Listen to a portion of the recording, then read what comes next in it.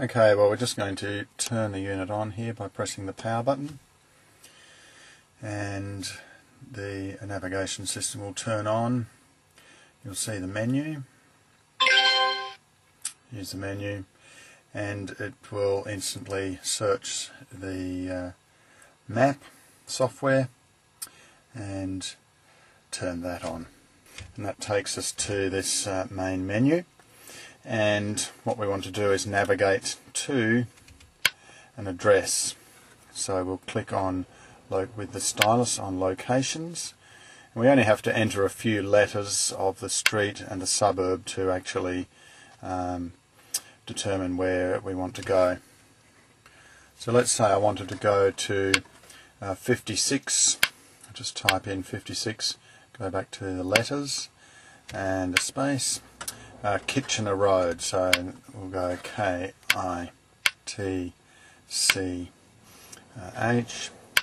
and we'll leave it at that, and it's in Ascot, so we'll just go A-S, click on the tick button, and instantly you can see that it searches out Kitchener Road, Ascot. We simply click on the green button for that one and select whichever route we want, fastest or shortest. So we'll leave it at fastest for the moment and select the green tick. If we want to navigate to somewhere that we've been before, we can choose history down here, and this will bring up several places that we may have been before, and we simply click on the one that we want, and we can choose start new navigation and so on. Our main menu, we have several map options. We can choose night colours there. Go back to day colours. We can choose a 2D perspective view or a 3D, which I prefer. We can choose to toggle the sound on or off. We can select predetermined points of interest. We can select our favourites in locations and a range of other things, including changing settings, the backlight, the language, the units. This is an important one, whether we use miles or kilometres, and that applies to the display as well as the voice.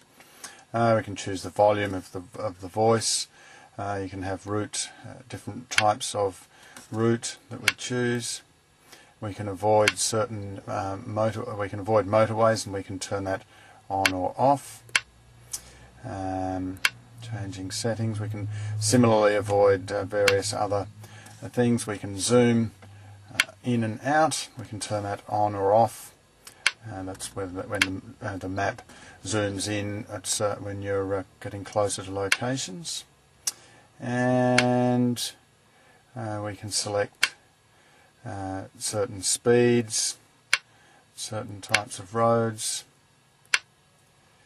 and we can set the date of time and calibrate the screen. In this main menu section here too, we can scroll down, and also we can plan a route by setting departure,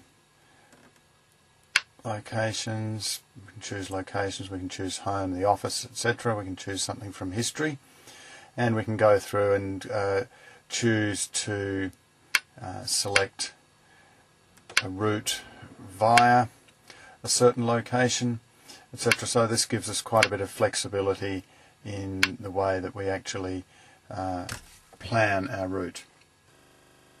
We can also here select GPS information, which gives us the latitude, longitude, the direction in degrees, and our speed and the time that's been set, of course.